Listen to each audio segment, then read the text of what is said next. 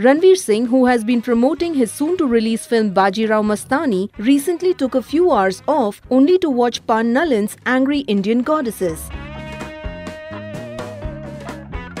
Touted as India's first female buddy film, the word of mouth of the movie has been great and has been receiving great response and feedback for the performances from Overall.